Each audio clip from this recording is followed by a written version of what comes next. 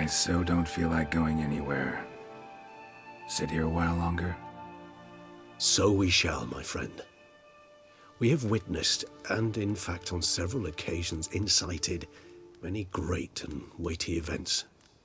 After all that toil, I believe we deserve a bit of a rest. That we do. Thus passes the glory of the world, drinking with Regis as dawn breaks, and Geralt says goodbye by breaking the fourth wall. What an expansion, really. It took me over 30 hours, give or take 30 hours, to go through pretty much all of it. Did all the monster contracts, did all of the side quests, didn't do all the scavenger hunts, just a couple of armor sets I could go for, some locations, a couple of locations too, 3 locations that I didn't go for, question marks that is.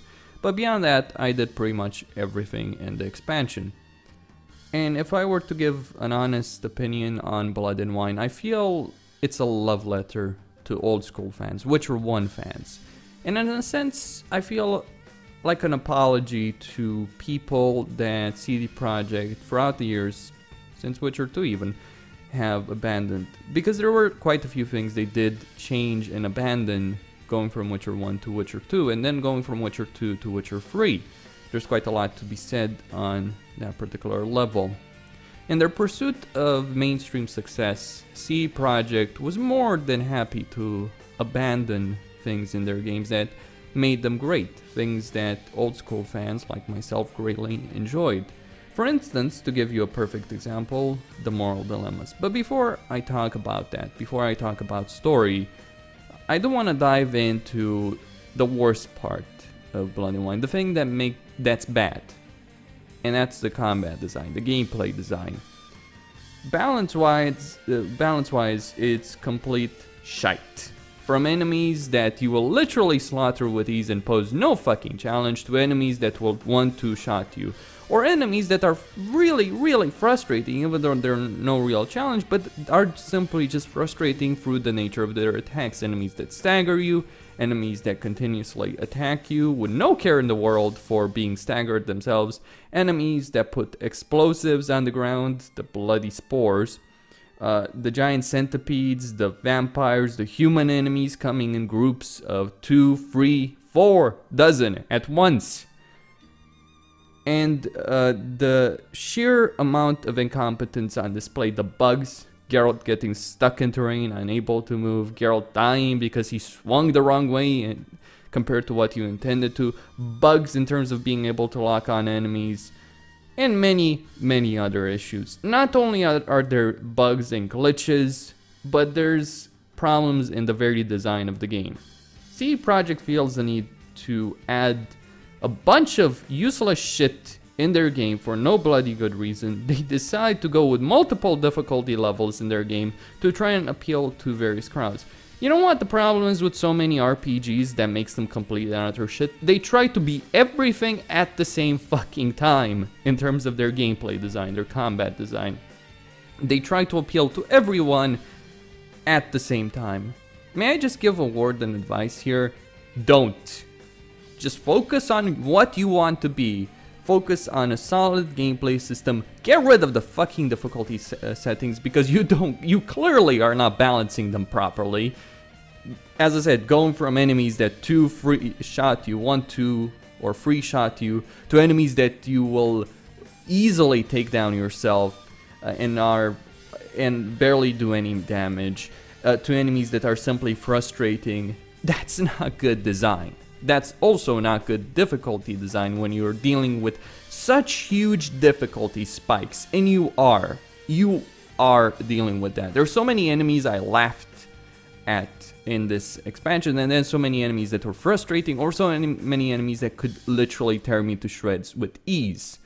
And that's just fucking frustrating. Difficulty spikes are horrifically bad in any game that they are, especially to this particular level. Combine that to the bugs, the glitches, the problems in the way the talent trees, the abilities, the potions, the oils. When all of that is considered, it's a bloody fucking mess. CD Projekt feels the need to make things very annoying. Hey, let's make so many items that require a great deal of grinding to get, because that's fun. You know, it was fun in The Witcher 2 when they introduced the dark mode items, and they required tremendous amount of coin and materials to make. For the short amount of time you could use them. In particular, the third set for dark mode was a superb example of this. And they keep doing it. Various versions of the same fucking item, or the same potions, decoctions, oils, bombs, all that. You know, one of the reasons I will never replay The Witcher 3 without New Game Plus, for instance, is due to the fact that I sure as hell, and am not interested in ever grinding or searching for those bloody recipes. It's a pain in the goddamn ass. And so a lot of things cost a lot of money, so you're spending time looking for that money trying to get it. And you do have to. You're like playing the game on Death March if you don't do that. It's annoying, it's frustrating, it's a piece of shit. And that's where I stand when it comes to the combat and the gameplay of The Witcher 3 in general. Not just Blood and Wine, but in general. Thing is, in the vanilla game, it wasn't so annoying as it is right now. In the vanilla game, enemies were not really that frustrating. Certainly, there were some with some frustrating attacks, but more often than not, you could just laugh in their faces if you had a reasonably built character. Ever since Hearts of Stone, and now Blood and Wine, CD Projekt's mentality has been, let's make things annoying. Let's make them frustrating. Let's introduce stagger attacks. Let's make enemies lightning fast. Let's give them a bunch of bullshit attacks so that's a challenge. No, it's not a challenge. It's a fucking frustrating piece of shit. And your gameplay designers are bloody idiots if they think otherwise. That's where I stand with regards to the gameplay and combat system. Incompetent decisions and idiotic decisions in terms of design, in terms of balance, and plenty of bugs and glitches to go with it. If there's one thing to be said here, is that it feels as if they didn't properly test all of this. Getting stuck in the terrain, dying because of the terrain, dying because Geralt swung the wrong way, dying because of all manners of bullshit in the game is frustrating. It's infuriating. You know why Dark Souls is so well liked by the people who play it? Is because Dark Souls knows what the fuck it wants to be and doesn't involve itself in such bullshit. Even the worst bosses in Dark Souls will not sink to the same level of crap that Witcher 3 Blood and Wine does in terms of frustrating experiences. But that's what you get when you have a developer that was inspired by both Madman and Demon Souls. You know, that was the design philosophy of Witcher 2. Let's take inspiration from two radically different games and not pick a bloody identity. And that carried on in Witcher 3. The guys behind the combat and gameplay don't know what the fuck they want to be. And may I note how frustrating it is to get stuck in fistfights from various points in the story and not be unable to use your swords or signs or anything like that. Fist fighting one-on-one, for instance, is perfectly fine. That works. Fist fighting 2, 3, multiple enemies, now that's bloody infuriating. The system clearly doesn't work for it, and yet the developers feel the need to involve you in several fistfights, as an example, throughout the story. Bloody infuriating. Anyway, that's gameplay and combat. Absolute shite. Don't bother playing it for the gameplay, for the combat. And Gwent? I liked Gwent in the main game, but now there's like, oh yeah, play this Skellige deck through this Gwent tournament. Skellige is a really badly designed deck. Take Skellige against Northern Realms or Nilfgaard. Nilfgaard and Northern Realms will eat it for breakfast. It's only for a lucky stroke that you can actually win games with that. Just saying. So, frustration, imbalance, idiotic design decisions. That's what characterizes the gameplay and combat of The Witcher 3. What about environments, music, sound, all that? Well, music is pretty good, even though I think it gets a tad bit repetitive, very repetitive. I mean, the songs are good. They're great. The tracks are great. The ones that play in the open world, the combat tracks, all that. But I do feel they use them too bloody much. There's too few tracks, as far as I'm concerned. The voice acting, well, minus the bloody accents and Geralt's voice as usual, you know, this is a problem with Geralt's voice, is his voice volume is too low compared to other people in the game. And that, you know, that creates weird situations. But beyond that, pretty good voice actors. I especially like Regis's voice actor in here. Really good job there. Great atmosphere, improved graphics as well. Still not to the same level as they originally promised us, but hey, baby steps, CD Projekt, baby steps, right? Certainly better foliage, for instance, than the base game, better lighting, certainly improvements, better water as well. So when it comes to environments, when it comes to atmosphere, when it comes to graphics, when it comes to the sound design, good job, right? Pretty good job from the team. Now that's one of the strengths of The Witcher of CD Projekt. They can make environments with a great atmosphere, well-designed ones at that. It's just the sad part is that the gameplay that you have in those environments is absolute shite. So that's what there is to say on a non-story related level. As for the story, this has always been the meat and potatoes for CD Projekt, because as I established, the gameplay has never been that great in their titles. Story is very important to them. In The Witcher 3 Vanilla, they abandoned many of the things that made their previous games great. If we look at Witcher 1 and Witcher 2, you see subtlety, you see nuance, you see moral dilemmas, moral choices and consequences. Although there are choices and consequences, great ones, in the Witcher 3 Vanilla game, there's very little in the sense of moral ambiguity in the main story and moral dilemmas and great characters. The Bloody Baron being the exception and his whole storyline, sure, but that's only a portion of the game. The rest, the whole thing with the Wild Hunt, Novigrad, very little of it. Again, choices and consequences exist, but they did abandon the moral ambiguity, the moral dilemmas present in their previous titles. Looking at Witcher 1 and Witcher 2, they had 3 principal moral dilemmas throughout the entirety of the game in Witcher 1 and Witcher 2. The what is a monster moral dilemma, deciding, you know, whether or not the beast is a monster or a vile human is a monster or non-humans. The what is a Witcher moral dilemma in both Witcher 1 and Witcher 2. Letho versus Geralt in Witcher 2, the identity quest in Witcher 1, what role do Witchers have in the world? And finally, the human versus non-human conflict, Yavin versus Siegfried, Order versus Coyotel in Witcher 1, and then in Witcher 2, Blue Stripes, Roach versus Yorvith, right? That was those things, those 3 moral dilemmas carried throughout the whole of the main story in Witcher 1 and in Witcher 2 are what made those stories amazing. Those were real, serious moral questions, and there were no easy answers. Witcher 3 abandoned not 1, not 2, but all 3 of them. There was no what is a monster moral dilemma throughout the main story of The Witcher 3, even though it did come up at certain points. The non-human conflict was non-existent, and what is a Witcher? Also pretty much non-existent throughout most of the game. In Hearthstone and in Blood and Wine, they focused on what is a monster. They brought back that particular moral conflict, moral dilemma to the fray, though the conflict between Olgierd von Everec and Gunther Dim in Hearthstone, and the conflict between, well, the vampire-human conflict in Blood and Wine, Detlef, Sienna, the Duchess, Regis, all that. Various dimensions, various choices with real consequences, choices that are not so easy to make, some of them, right? And choices that make you think. And that's what makes Blood and Wine good, as opposed to the vanilla game, where the lack of a principal moral conflict really hurt the game. And there was another aspect about the vanilla game that really hurt it.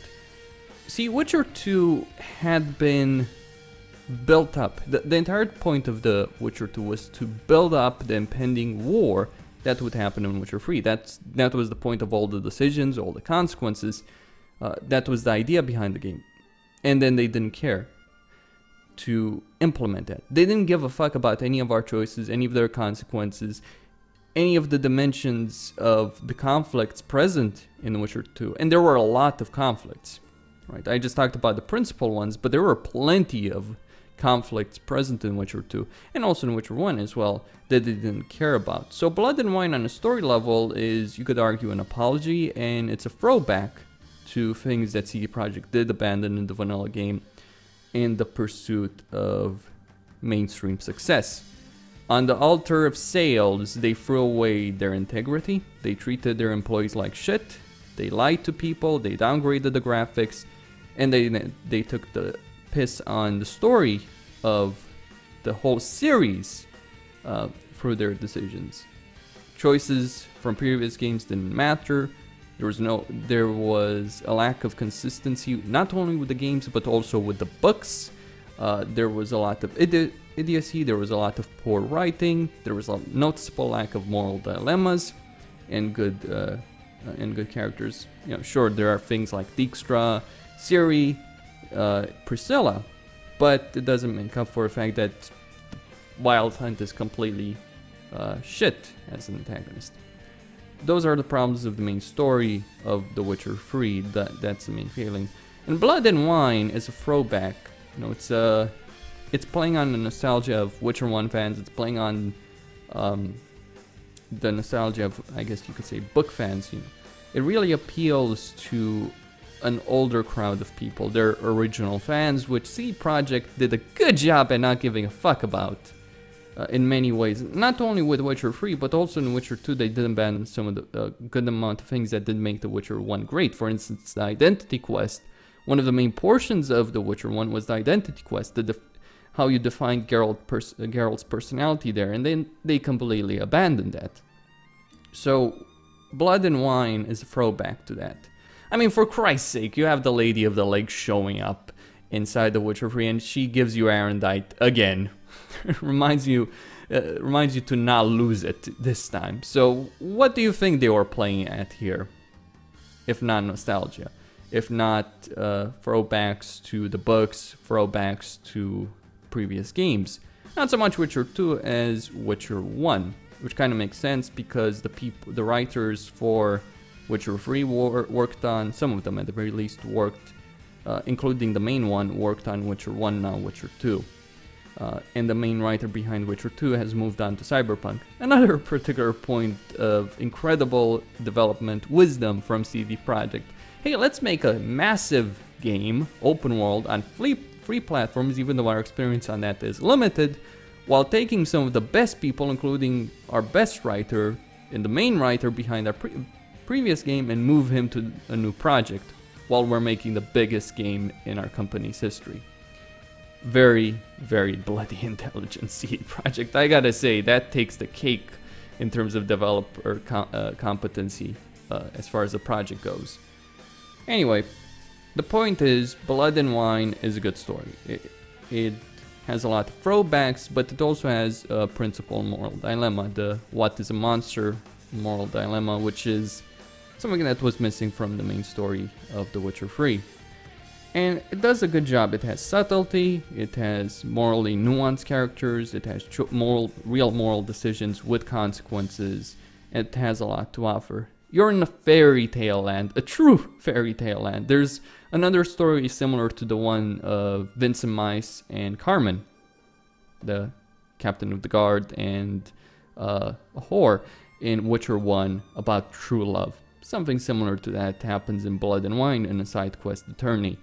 And beyond that, it's also fairy tale land, the true fairy tale land, and you literally enter Wonderland, or The Witcher's version of Wonderland, twisted as it were, but you do literally enter a version of Wonderland and try and get someone out of there, including with Red Riding Hood and all that, Jack and his beans, the boy who cried wolf, all that kind of stuff.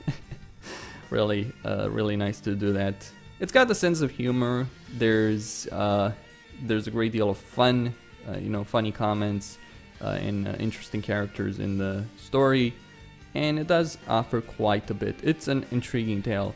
I kind of feel they could have played the whole thing with Syanna better, because she shows up very late on and she doesn't get enough time devoted to her in the story. You spend a lot of time investigating things, finding her, and then when you find her, you don't get enough time. It's kind of disappointment because she is a child born of the Black Sun.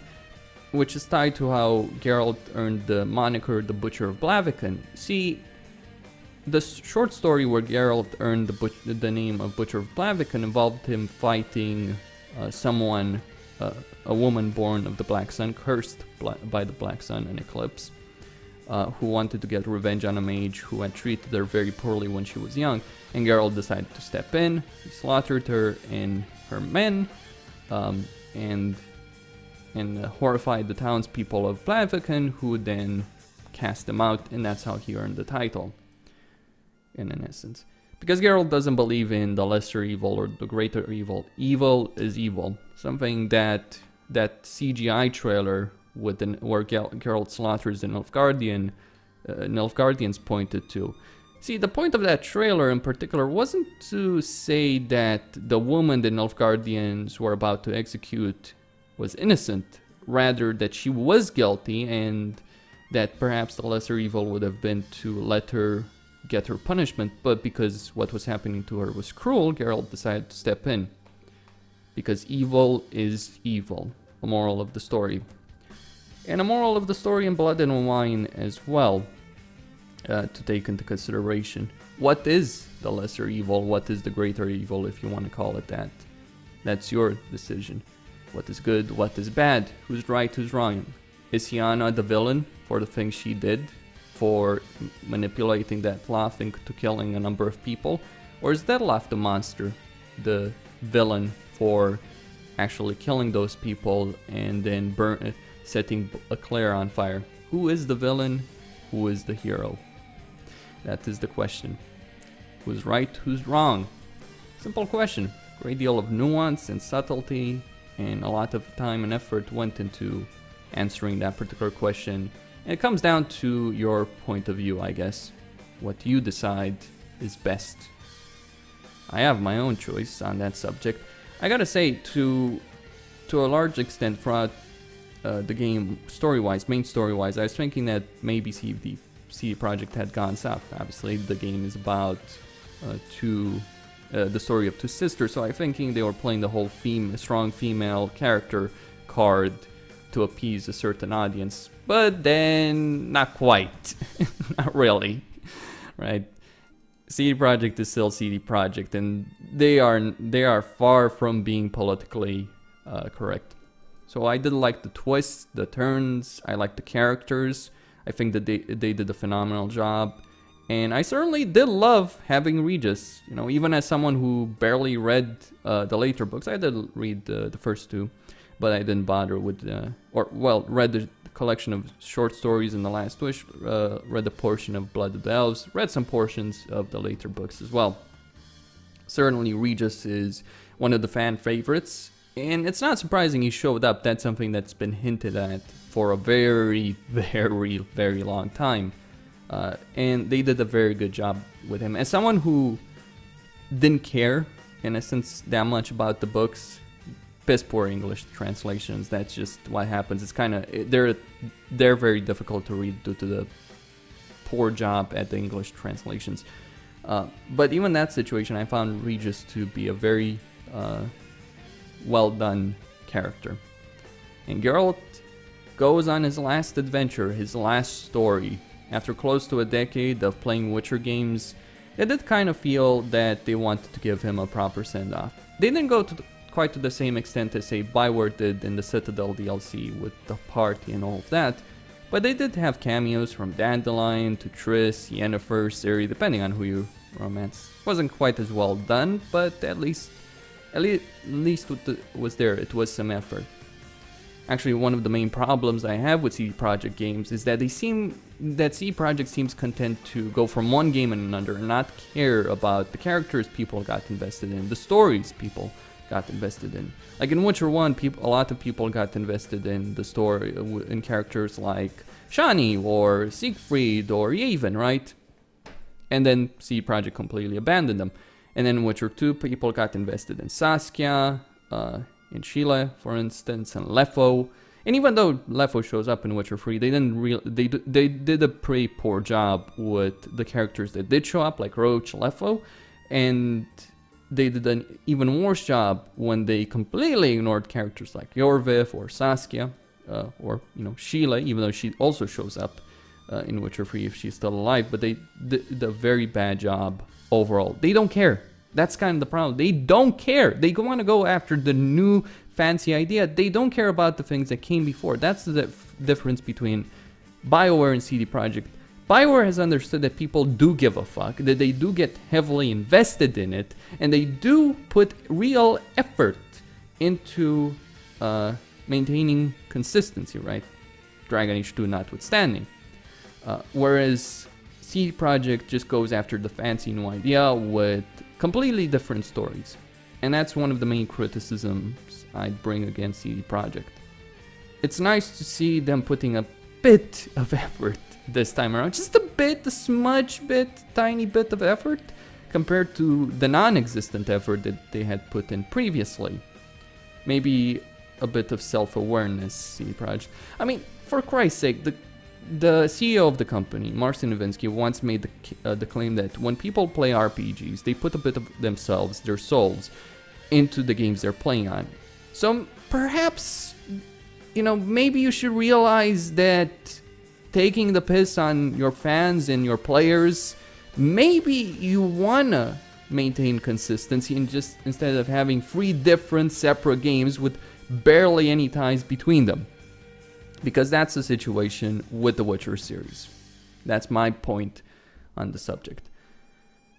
Anyway, in conclusion, as for The Witcher 3 Blood and Wine, the expansion, it took me about 30 hours to complete. I found the gameplay atrocious. I found the combat balance horrible. And I certainly would not recommend playing it for anything related to the gameplay. Although the fistfighting quest was certainly more interesting this time around than in the vanilla game, with the way it worked. there's a Game of Thrones reference in there as well. But beyond that, story-wise, certainly worth it. Certainly far better than the base game.